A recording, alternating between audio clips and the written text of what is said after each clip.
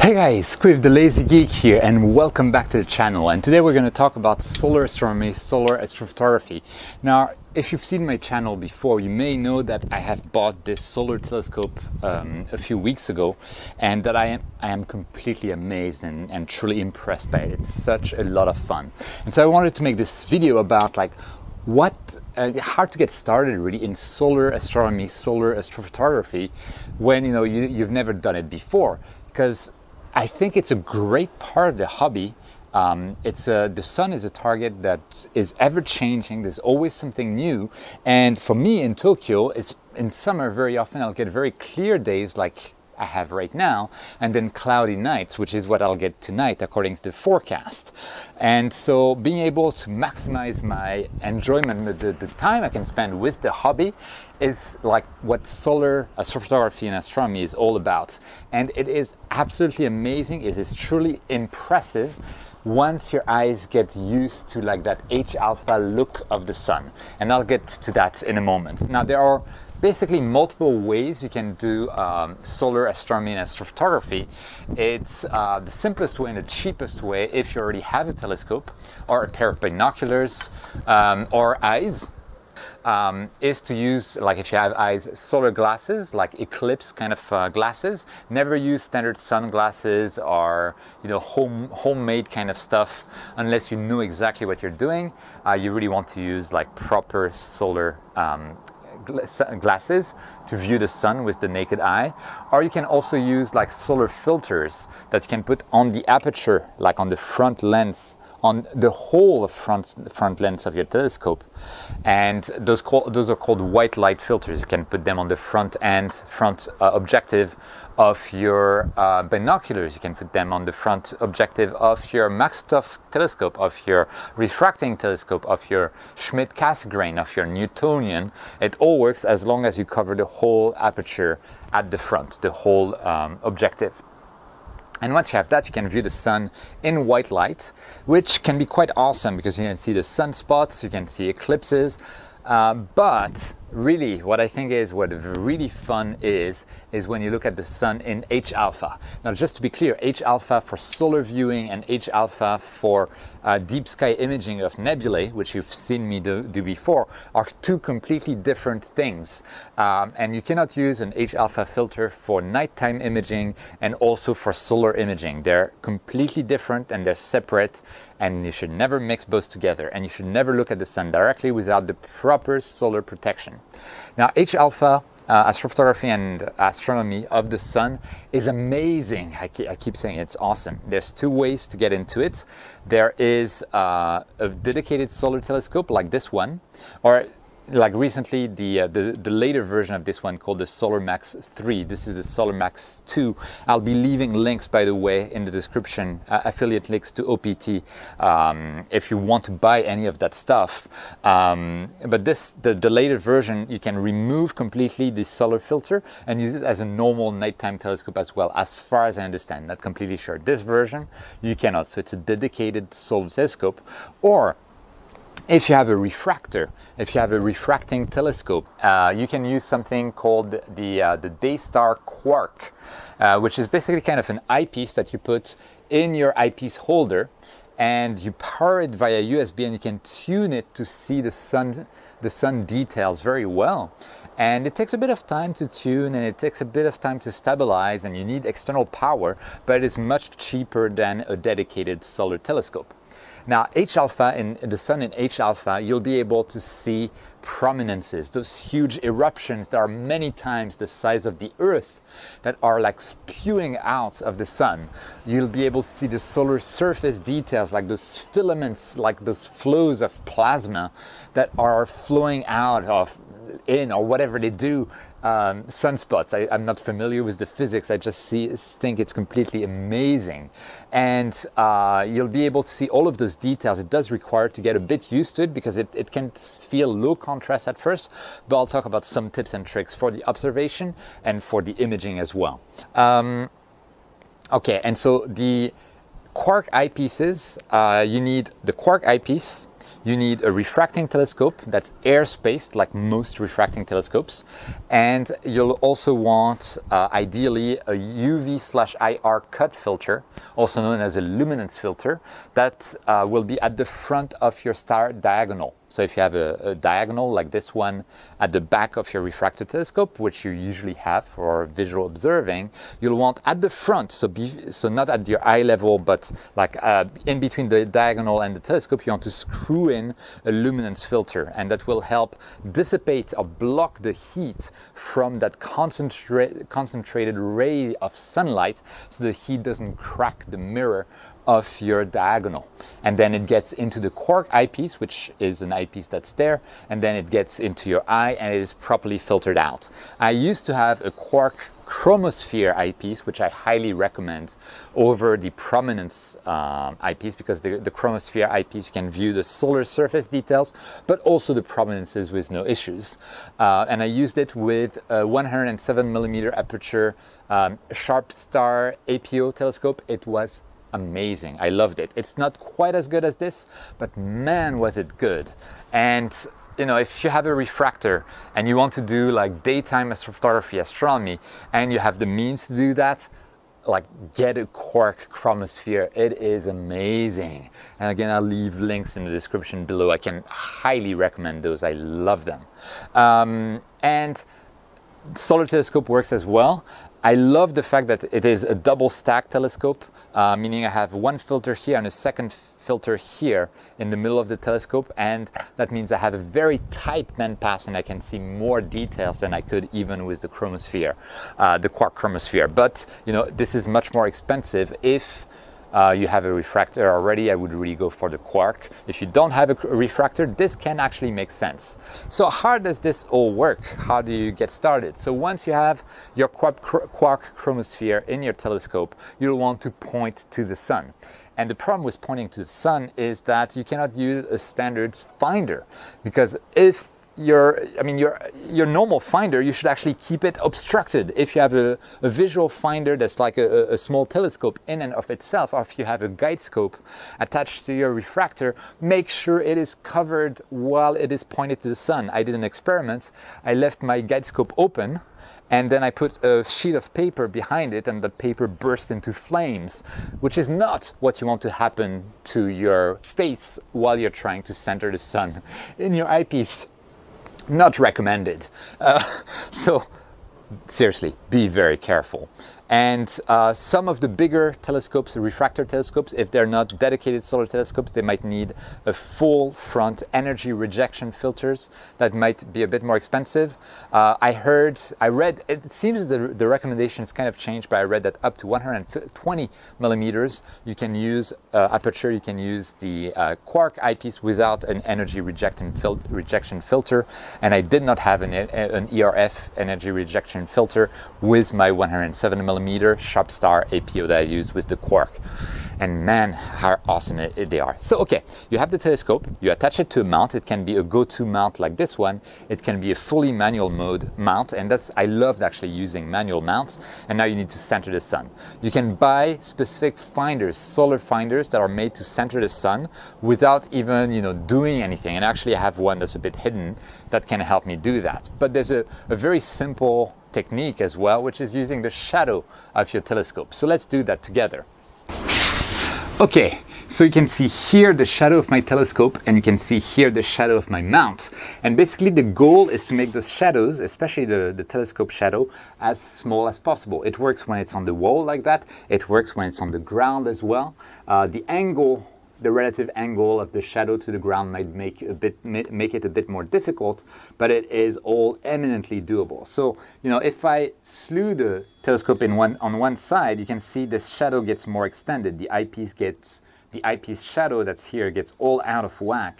And I know that I will not be pointing to the sun in that case, right? So now again, I am not pointing to the sun.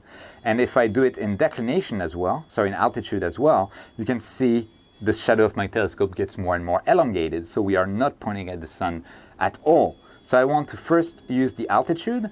With the altitude, I'll make it as small as possible, as it is right now. And then with the azimuth, I can again try to make it as small as possible. And my eyepiece actually for me will play a big role because I want it to be centered in the middle of my telescope shadow, which is roughly here, right? And let's see. So this is not good. I'm playing with the altitude right now. And it should be roughly like that. Right now, I should be more or less pointed to the sun. So let's have a look in the eyepiece to see if I am right. Okay, let's have a look. It's there. I have some very minor adjustments to make. I'll go into speed maybe 4. Yeah. So it's quite easy to do so. If it wasn't quite in the eyepiece, I would be like putting maybe a slew speed of 6 or 7. And while I look at the shadow and inside the eyepiece, I move it around, until I find the sun in the middle. And that works shockingly well. It takes me maybe 2-3 minutes to find the sun using this method. Now the next step that we want to do is to actually focus the telescope and tune it. And focusing, it's like as usual, except that, so for this particular telescope, it's like you have draw tubes like that you need to extend, and then you have a helicoid or helicoid, whatever, a thing that turns, that focuses. So you have a focuser like that. If you have a refractor and you're using a quark eyepiece, it's your usual focus mechanism. Now to do that focusing, you typically want to have a very good view of the sun and to see the contrast, especially on the solar surface, if that's what you want to view and image. And for that, you have to accept you'll have to look ridiculous. After all, we're trying to image or to view like rivers of plasma on our star, and each of those rivers of plasma and eruptions and prominences, they're several times the size of the Earth. Like, we're not joking around here, so we can afford to look a bit ridiculous. Anyone who complains, the joke's on them. And to look ridiculous, I use a jacket, and that jacket basically will be used to block out all of the stray light from my surroundings, absolutely all of it, from the ground, from the sun, from behind me, from that wall behind me that reflects the light.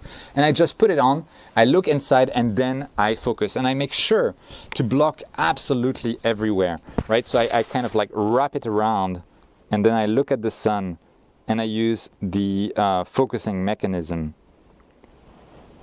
until I get perfect focus while looking at the details on the surface, if there are any, are the prominences, maybe at the edge of the sun. It might need to be done in like alternate with the tuning knob here, but I'll get back to that in a moment. And I am now in focus. And it's very useful to have this stupid looking jacket on top that you should really try for something that really filters out the light. So winter jacket works very well for me. Not down jacket. Down jackets, they let the light through like crazy. But, highly recommended. And the next step is to tune your solar telescope. If you have a quark eyepiece that you have, okay, so you have the normal refractor telescope. If it's small enough, you don't have an energy rejection filter at the front. In between the telescope and your diagonal, which is a normal diagonal, you have a UV-IR cut filter, a luminance filter, and then here you have your quark eyepiece. The quark eyepiece has a little tuning knob with, if I remember correctly, 5 different positions. And if you go from one position to the next, it will use the power that it has from a little USB power bank, for example, to adjust the tuning, like the actual H-alpha bandpass kind of location, using the heat, the temperature of the eyepiece. And it can take 5 to 10 to even 15 minutes to do that. There's an LED that turns green once it's done, and then you can check again and see like, okay, do I view more details or fewer details than I was able to before? So it can be a bit frustrating because like 15 minutes earlier, did I really view as many details as I remember I did? It can take a bit of time, but once it's done, typically it will work for most scenarios, and the results are shockingly good. And you could have an 80mm refractor, a 100mm refractor, and the results will likely blow you away. And I heard that for quark, you typically want like something like f7, like focal ratio of 7 is probably the sweet spot.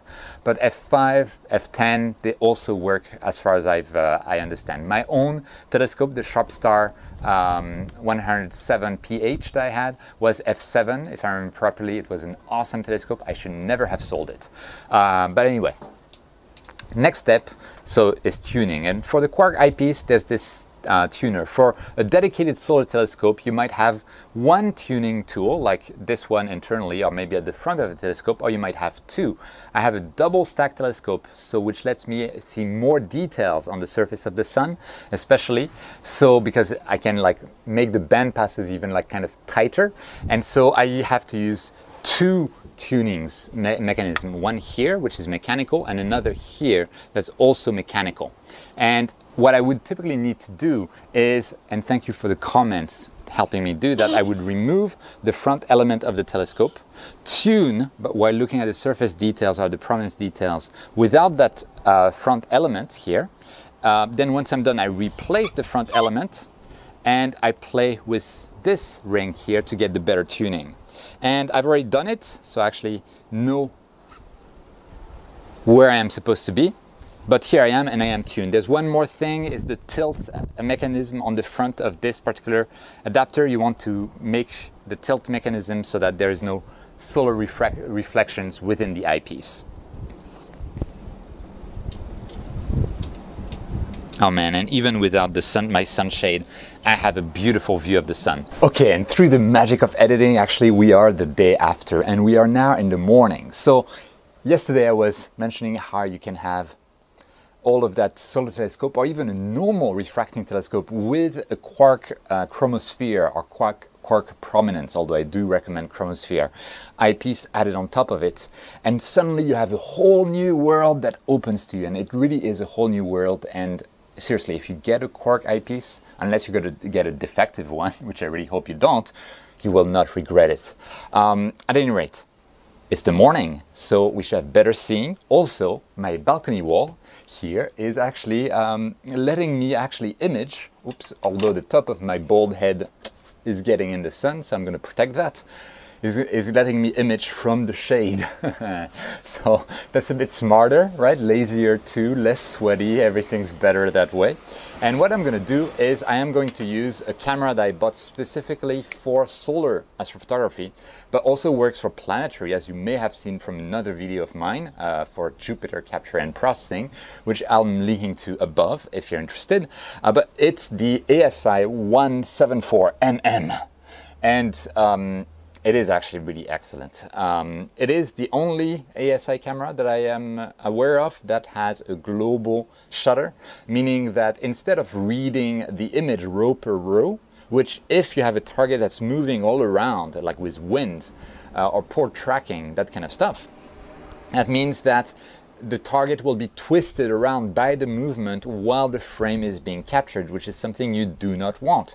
If you have a global shutter, all of the pixels are read at once, so you're freezing the object into the frame when you're taking the picture. And so even if you have like a lot of movement, a lot of wind, your picture has a much larger chance of being clear, because the only thing that will blur your picture is the exposure time, and the exposure time will be keeping it to a few milliseconds, ideally, as I've been told, less than 10 milliseconds. So I've already plugged, my telescope is already pointed to the sun. I'm already tuned into the sun. I see there's a pretty nice prominence that we have that I'm going to try to capture. So I want to do two things. Capture one prominence. If it's successful, you'll see that prominence at the end of this video while we're doing it. And I'm also going to try to take solar surface details. So for the prominence, I think I'm going to go without any Barlow lens. I'm just going to put the camera, plug it in. There is this nose piece adapter there.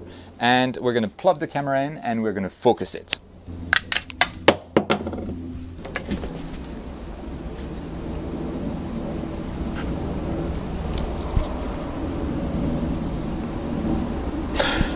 So here we are, we have our camera that is set up here. So the only time that I'll have to go into the sun will be for the focusing. I do not relish that part. So I really want to get an autofocuser actually. That would be pretty cool, but that's a very expensive proposition for this particular telescope. The Solar Max 3, since it has a normal kind of Creford focuser, would be much easier to use in that regard. So we are plugging this in. And I am going to share my screen with you guys. Okay, so I've launched this software called SharpCap, and I'm just going to connect to the camera that appears in the camera list here. And then we're going to see what happens? We'll want, okay, so we already see, let me remove my sunglasses, that's usually better to look at a computer screen. And we already see the sun, and it's a big white blob thingy here. I can adjust the exposure here, and I can adjust the gain of the camera as well. So what I'm going to do is I'm going to keep it fairly low, and I'm going to see what kind of brings it into focus. So it's going to be really hard. I hate that part. I wish I could do it from inside, but while I'm looking at my computer screen, oh, now that's closer. So for me, I'm just pushing and pulling the draw tube, and that gives me rough focus. So now we have rough focus. I am going to diminish to lower the exposure time so we can actually see more of the details of the solar surface. And by the way, when you look at the sun in H-alpha, don't be fooled. The sun appears red. It's a beautiful red, and this monochrome kind of thing does not do it justice. Okay, so let me, we're gonna go to the center of the sun. And as was suggested to me in the comments, I will be using the auto histogram here of SharpCap, although there are other capture software like Fire Capture that also can do that, to get a very high contrast image, and then I'm going to try to adjust the fine focus on that image. And this is really the most difficult part, and if anyone has any tips and tricks about that, let me know. So I'm just turning my focuser, and it feels like I'm trying to find like both sides of focus. That's one side out of focus, the other side out of focus, and we have a cloud coming in. Now that was dramatic, wasn't it? I could have said it's a UFO. The aliens are invading, but no, they're not. It's just a cloud. That's a bit disappointing. Is the cloud still here? Come on, Mr. Cloud. Hey, Mr. Cloud. Yes. Yes, good morning. Good morning to you too, sir. So we'll just wait a bit for that cloud to pass through. I hope it's not too extended. It's a beautiful cumulus, which means that if I were flying on my paraglider, then I could just like go up and up and up with the energy of heat and air currents. And I think we're good. Let's try this again. So I'm going away from focus and back in focus. And I'm trying to feel like the distance that I have between going again away from best focus. And I think it's about here that we have best focus. And so this is what I'm going to use for now. And I'm going to remove that histogram. And now we're going to search for the prominence that I saw earlier visually on the scope and see if we can find it. So for that, I'm going to play with the gain and the exposure until, oh well, I think that's it. Here it is, where we can actually see the prominences throughout the sun. So I am actually just going to do a full turn around the sun to find anything that looks interesting.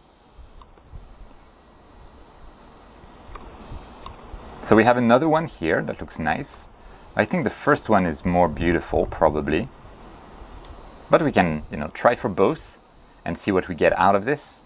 There's a third one here, and this is mind you, in the low period of activity of the sun, which is pretty cool. So let's focus on this one for now.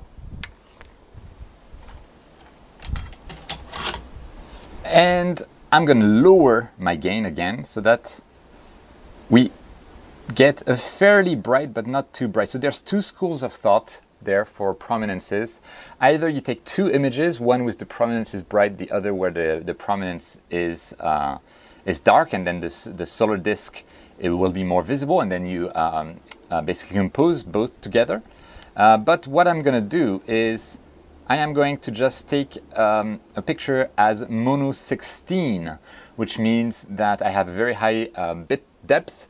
And this is what some videos on YouTube from Woodland Cameras, I think, one of those shops, suggested. And for now, it has worked fairly well for me. So we're going to try that out right now. And so I'm going to go into quick capture, and we're just going to capture that for 60 seconds. Note that I have a very low resolution of 640x480. That means I'm taking a small part of my sensor only. This is intentional. That way I will capture more frames. And so let's do a quick capture. And that quick capture will do maybe 90 seconds. See what we get. And now we are capturing the sun. Okay, and we're done. So what we're going to do now is search around on the surface of the sun for anything that looks interesting. And now again, we are in the solar minimum almost. So that means that we're not seeing a lot of surface interesting features, but there's one here that I kind of like. There's something here that might be worth capturing.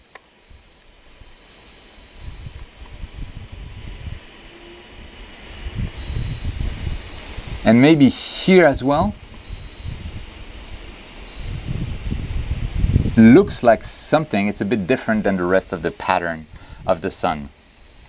Yeah, let's try to capture this body here. And for that, I'm going to use a Barlow lens because I really want to get into the details. Any Barlow lens will work. This is a Barlow lens that came with the solar telescope that's supposed to have special coatings for the solar wavelengths. Although, really?